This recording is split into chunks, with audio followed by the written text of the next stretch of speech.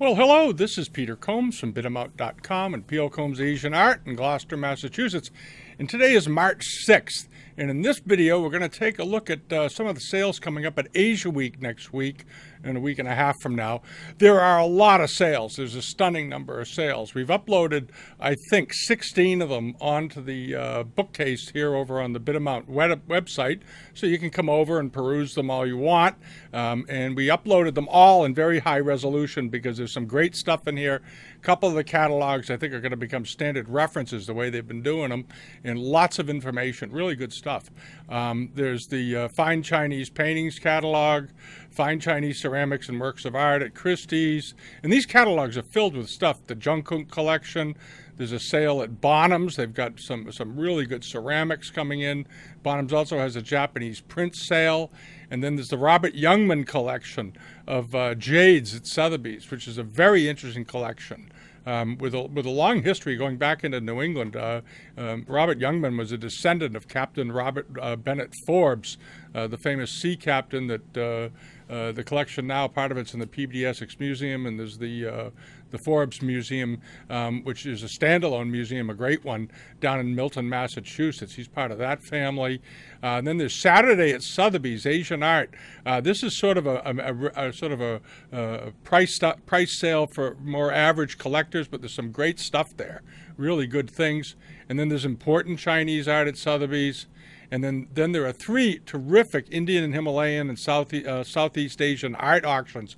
One at Bonham's, one at Christie's, and one at Sotheby's. They've all got one, okay? Everybody got one this year. And the amount of stuff that's coming up is just pretty breathtaking. It's hard to imagine. It's going to be a real test of the market, I will tell you that.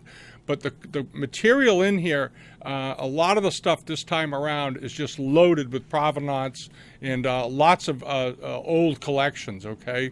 And lots of collections done in the last 50 years that were deeply resourced out of other good collections and then brought into new collections. So it'll be interesting to see how they do.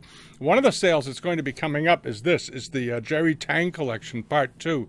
And as you may recall, last January there was a sale at Sotheby's following the publication of the book on this collection that was sold and did extremely well. We talked about it quite a bit. And this catalog is no disappointment. There's some absolutely fabulous stuff in here. You got to see it. And it's all Kangxi, which makes it really, really interesting. And the first thing we're going to hop over to is here. This page is this brush pot. All right. The brush pot in this is the poem on it. The history behind it's well written up in the front page here leading into it. The research was done by Yibin Ni, who's a legendary scholar over in the UK, knows what he's doing, and he researched the print source, the picture source for this brush pot here back to the Tang Dynasty. And there's a whole long, very interesting write-up here about the Tang poet Wang Chengling, who was known for his scholarly writings and was depicted here. And interestingly, this also has apparently the name of, has two seals on it signed, and one of them is where the piece was made, which is really fascinating. Which kiln in Jingdezhen turned it out. And this is an extremely rare brush pot done in this style. And as you can see, this scene here is very similar to the print that was sourced back on it, and it has to do with the whole Tang scholarly impulse and view of life and the world and so forth. But it's worth reading, going through it. I'm not going to go through the whole thing here. There's too much to cover. But it's a great brush pot, fabulously well painted, and I think the estimate's pretty reasonable. There's a blue and white one with script on it coming up in another sale that's not estimated a heck of a lot different. And I think this is by far a more interesting example. Great piece. I think there's only one or two of these brush pots known. All right, just a handful of them that are done in enamels, okay?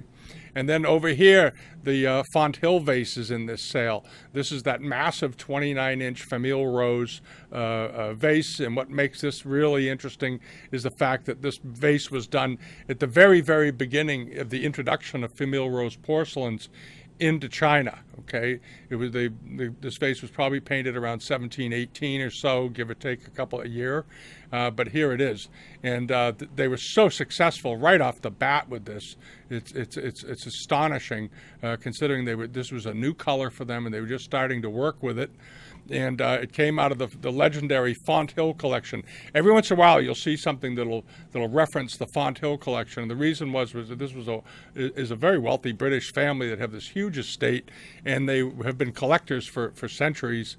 And their last name is Morrison. And this was one of the pieces that came out of Fonthill many years ago. It was sold, and it's coming up now out of this collection. It's quite a thing. Quite a beautiful vase, and you should come over and check it out. You'll find it interesting. Okay, and then on to this is a real rarity. There's only, I think, the next piece we're going to look at. There's only I think 1 or 2 of these in the world. It's an archaistic multi-tier incense burner, and down here is one that's done sort of in the iron red Amari sort of palette, the Kangxi, that's in the Palace Museum in Beijing. And this is the one that's in the sale. Okay, it's an underglazed blue one. It is absolutely beautiful. It's unbelievable quality, done with archaistic masks on it. And it has a pretty reasonable estimate, 30 to 50,000. When you consider there's only a couple of these known, I think this is an opportunity for somebody. These were considered real sort of whimsical things for the Kangxi Emperor, as they were based on much earlier bronze types, and they were considered very much fascinating novelties of their day. And we'll see how that does. It's a wonderful object. And then we're going to scoot along over to here, the massive and very rare, this famille banquet platter. There's a really interesting write-up on this, and this platter is actually sort of a symbol of a cautionary tale of excessive, undeserved extravagance by the imperial courts, and it's based off of writings that began in the Tang Dynasty, from the Tang Dynasty that led to the fall of. Let's see here. It's written here. This is also, it's another piece by Yib and Ni, and it talks about it's called The Romance of the Sui and Tang Dynasties, and it was written by Xu Renhou, who was a Ming writer, but he described the downfall of the Sui dynasty and the rise of the Tang, and in it there's a cautionary writings about the palace and the court spending exorbitant amounts of money on luxury and on wars and on opulence when you're sort of forgetting about your people. And but in the Kangxi era, they had lots of banquets and lots of things, but they made sure that they upheld their end of the bargain with the people as much as possible, I guess is the way to say it. But anyway, this platter is coming up. This is a huge plate. There's only a couple of these known as well, I think 3 or 4.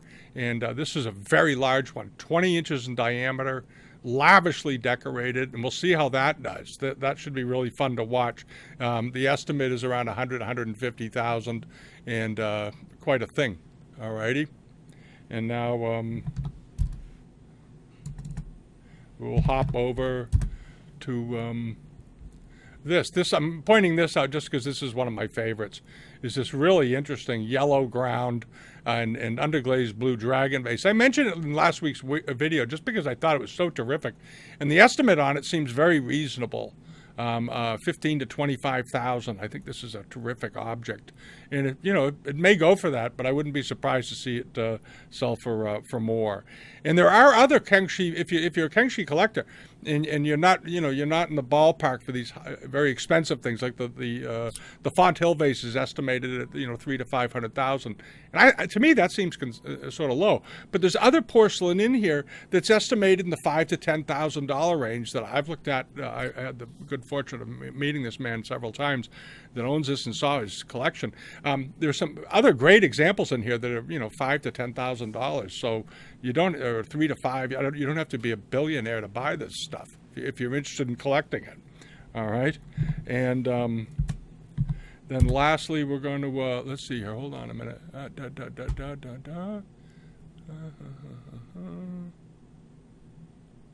Oh, this was the last thing I wanted to point out. This is one of the pieces in this collection that I found really fascinating and very unusual. And it's not something that may jump out to you right away. Is this box? It's a Chinese Kangxi box, paste box. I mean, you've all seen paste boxes around, okay? It's estimated at $5,000 to $7,000. It was sold by Marchant and Company. And what struck me was how much this looks like Nabeshima. You often think of things being made in China during the Changqi period, late Wan Li, that were sent to China, but you don't see a lot of things coming back from China that were emulated in porcelain. And to me, this is very much like Nabeshima. And I did a little poking this morning and went over to the Bauer collection, and you see the same sort of patterning. This is a really fine piece of Nabeshima. If you don't know this website, it's the Bauer Foundation, the Museum of Art over in Switzerland. It's a great website. And but at any rate, to me, this is an interesting piece. It's estimated at $5,000 to $7,000, but highly unusual. Highly unusual. So, you know, it's a good collection. We're going to see how it does. Great things, okay? And then on to this, Power and Prestige. This is an absolutely fabulous collection of European bronzes, okay? There are 11 bronzes in this catalog, including the cover lots, which are extremely rare because it's a pair of these Gu-form vases, all right? But we're going to slip along and come over to... let's see here. We'll go to page 12 to start, okay? Here's an overall shot of some of the examples in here. And one of the things that if you're a patina fan and you're interested in learning about bronzes, these 11 bronzes are a treasure trove of surfaces.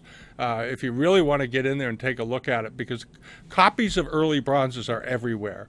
And in this catalog, the way it was done and the way they're described gives you a real opportunity to see you know, fabulous examples from great sources, and all the provenances are in here. Some of these pieces have provenances going back, you know, 150 years. But you can blow up all the images and get a really good look at the surfaces, which is very hard to do with most catalogs. All right, and this catalog, I think, is going to become practically a reference book because it's so beautifully done. And one of the cover lot in this sale, these Tizhu Gus, these are a pair of wine vessels. They're from the Shang Dynasty, and they have absolutely amazing colors on them. If you take a look, this one has sort of this rust brown surface mingling into green, and then the other one is a denser patina, if you will, coating it, you know, that very thick green business going on. And there's an excellent write-up on these. These were sold at Sotheby's in 1949. Then they were in the Luff collection, and then they went through Blewett and Sons and then on to the present owner. All right, they don't say who the collector was. This is an auction on the without any provenance named. I'm sure that there's a name you'll get if you buy one of these, but here it is, and there's a good write-up, lots of detail in here. The way they're doing these catalogs nowadays is just fabulous with the information that they're providing for you to learn about them. Okay, and then over here. There's this really fine Fangding. It's probably for late Shang or maybe the Yang period, but the surface on this particular one is perceptibly deep and thick and just stunning. These food vessels they just get clad with surface, and this is one of them. All right. You really ought to take a look at it. The estimate on this, by the way, is $1.5 million. What is it? $1 million to $1.5 million, something like that. It's got a giant estimate. But look at the provenance on it. Hangjun collection in Beijing prior to 1942, and then it was in another collection in 1943. Edward Chow collection up until 1980. And then Sotheby's sold it in 1980, and then the Chu collection, and then it went through Eskenazis on top of it. All right.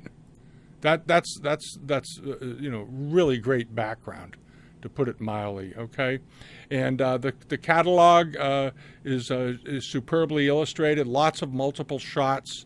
This particular piece they spent a lot of time on, and then there's this really nice Fuji Li Ding. It's called. It's a food vessel. Most of these are ritual food vessels, inscribed. A lot of them have been published. So if you're a bronze buff, this is a place to see some really great bronzes. And the catalogs will always be on our website if you want to come back to them. But if you like Chinese bronzes, this is a great a selection of nearly a dozen of some of the best in the world. And then you're going to hop over here to the Herbert and Florence Irving collection. The Irvings were an interesting couple. I mentioned last week that Mr. Irving bought his first piece of first antique during World War II. He rescued a piece of French glass so it wouldn't be destroyed in the war. So the man had a good heart and an impulse from day one. Came back from the war and went into business, worked unbelievably hard. There's a story about his life in here with his wife. And they were as poor as church mice when they first started out. But they went on to build Cisco, which is the giant food company you see around, the frozen food company. That, you know, they're based out of New York. And he built it up into a massive company with his brother. And began collecting with abandon. He lived to be in his 90s. He was a very old man. He very generous. Loaned a lot of his collection. A lot of his collection went to the Metropolitan Museum. Their house was literally like a museum. There was an interview in here with him, and you can read it. It's a great catalog. This is part 1, by the way.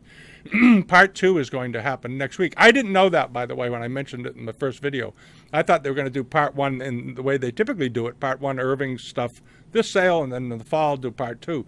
They're doing 2 parts right off the bat, and I don't know if there isn't more coming. But this was their house, and he liked the idea of living in, he seemed to like the idea of living in a house that was very much like a museum.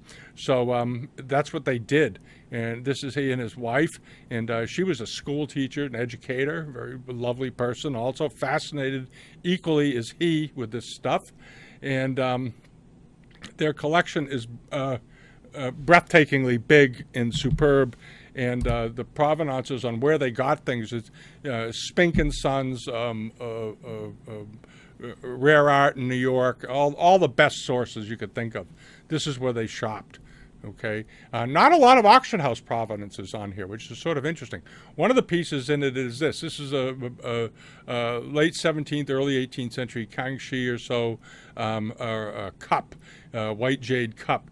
But notice one of the things I noticed about all his jades, the color of the jades. He didn't not only like just great carving. He also liked them, especially if they had fabulous quality stone. And this is just an example of it with the chimera, and the carving on this is just stupendous.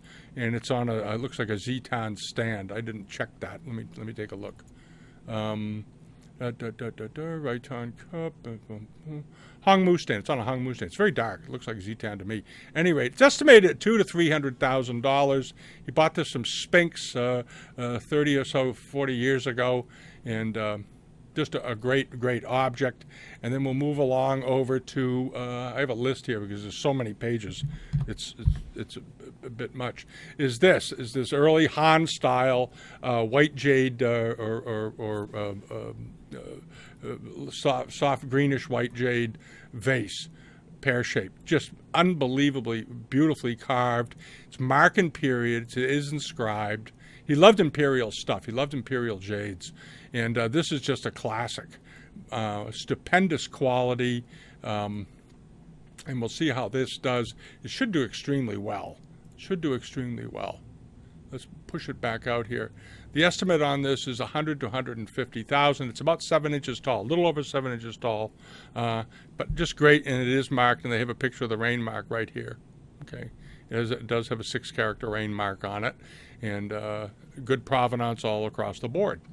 Alrighty, and now over to number 70, page 70. Oops. This is an amazing collection. This is one of the greatest jade bowls I've ever seen. With the twin fish on, it's a brush washer. There is a very extensive write-up on this.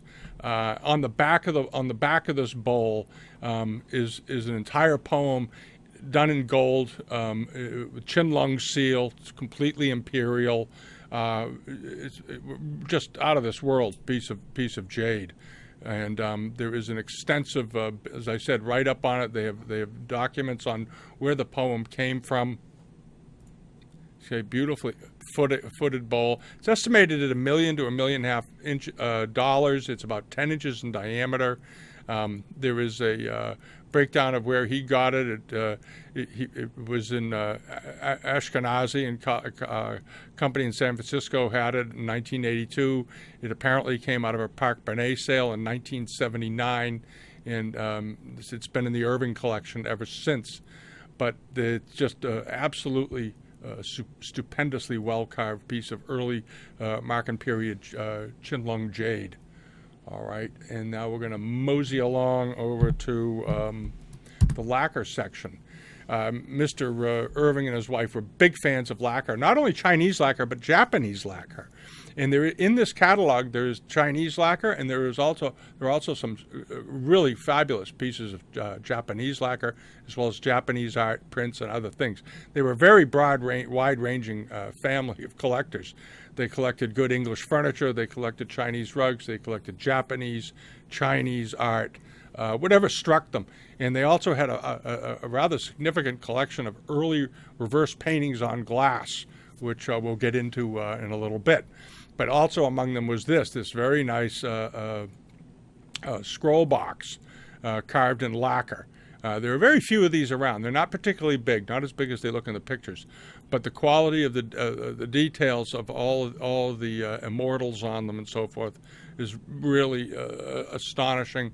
They don't turn up often. There's one of these in the Palace Museum, and there's a brief write-up here on Taoist immortals. He got this at Spinks in 1982, but then if you push back, there's the rain mark on the back, the inscription. Here's the write-up, okay? And Patricia Curtin wrote this down at, she's a consultant, private art consultant who works with Christie's, and she did this piece on it and where the other comparables are, and talks about how even though Qianlong was a Taoist, a Buddhist, he adhered to Taoism by tradition in daily life around the palace, and they explain why and the significance of the Taoist immortals. So it's well worth reading if you're interested in this stuff. There's a lot of other stupendous lacquer in here. Okay, and then we're going to get the page to cooperate.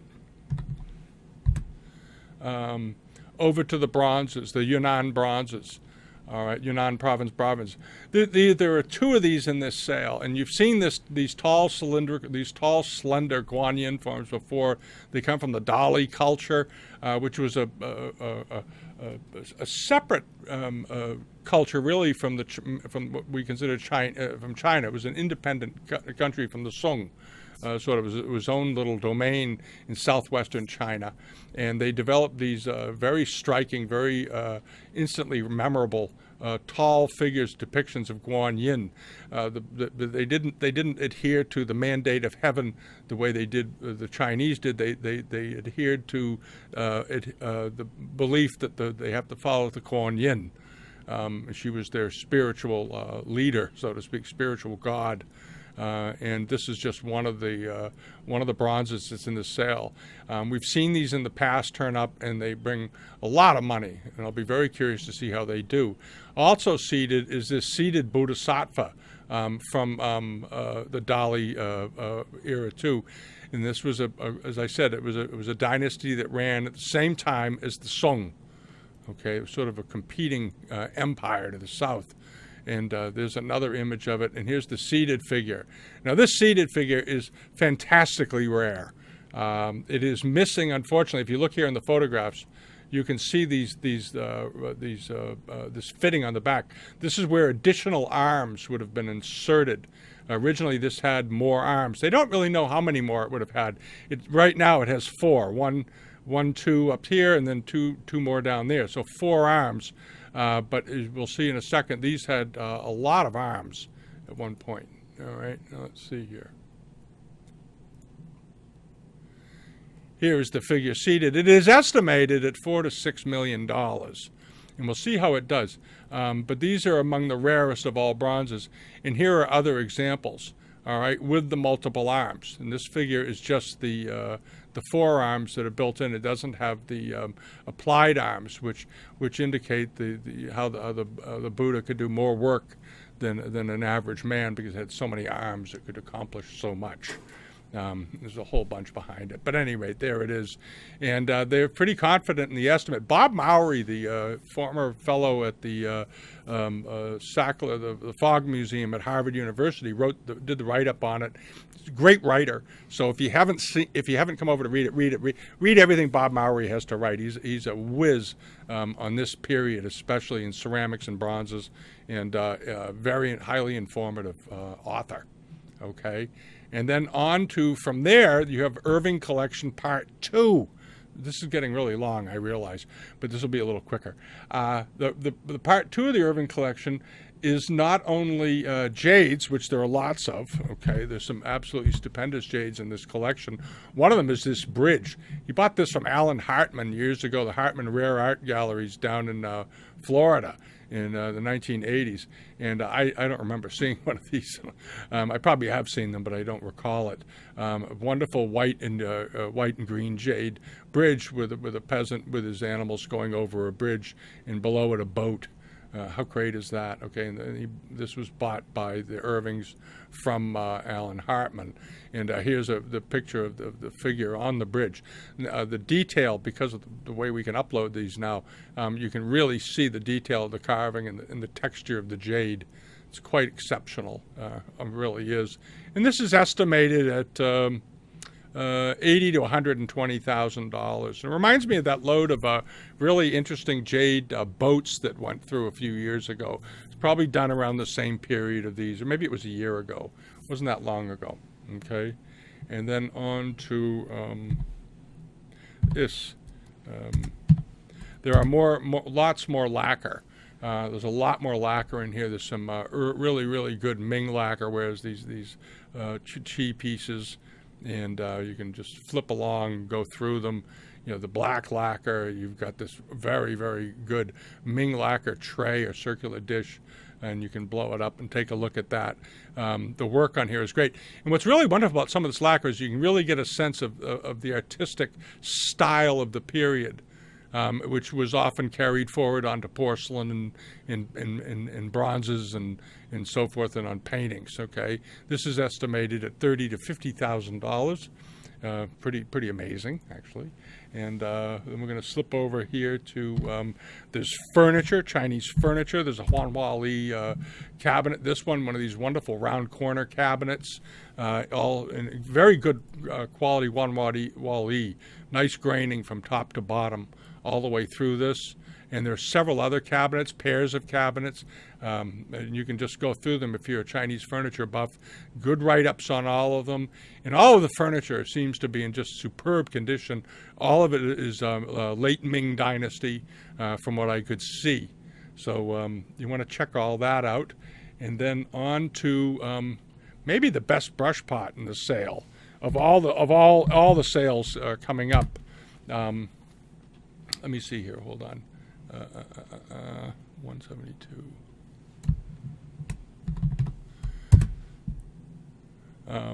This isn't the one. It's coming. We haven't gotten to it yet. It's a jade brush pot. We'll show you in a minute. But this is the wooden brush pot. This is a late Ming brush pot. Bai Tong, 17th century, and you've seen these before. There was one of them in a Christie's or a Sotheby's sale, that I think that Philippine furniture collection that came up a couple of years ago. Everything she bought was from Hortsman. This is a wonderfully patterned one, nice late Ming example, early Qing possibly, with these relief work, sort of crawling chimeras and with roux heads on them and all that other business. And it's estimated at $30,000 to $50,000, which is probably right in the range you'd expect to see it. Okay. And I realized that jade is going to be in the next video I do for the rest of Asia Week, because I couldn't get it all in today. I've got a note over here. And we'll talk about that when that happens. But one of the things I wanted to touch on very quickly was the Irving collection of reverse paintings on glass. Those of you who don't know much about reverse paintings on glass, they had been doing these in Europe forever. But China didn't learn how to make flat glass until the 19th century. So there are reverse paintings on glass that were done in China during the 18th century, but all of that glass and all those mirrors were imported. So what they would do is they would import mirrors into China, and the workshops would go to town on them, okay? And they would scrape with these, they had these sort of odd instruments, they almost look like razors, and they'd scrape away parts of the mirror on the back and then paint it in, this is all done in reverse, obviously, and they would paint these beautiful landscape scenes. And these were all painted for export. These were not intended for the Chinese market. You don't find a lot of these in China. All of these paintings on reverse glass pretty much were done for export to the West.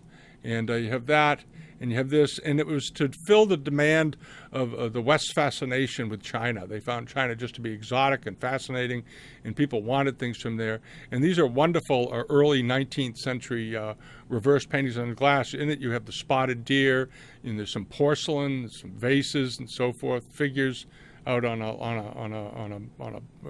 pier overlooking the water. Beautifully done. And these are not horrifyingly expensive. These are some of the best I've ever seen, and they're estimated at $20,000 to $30,000 each.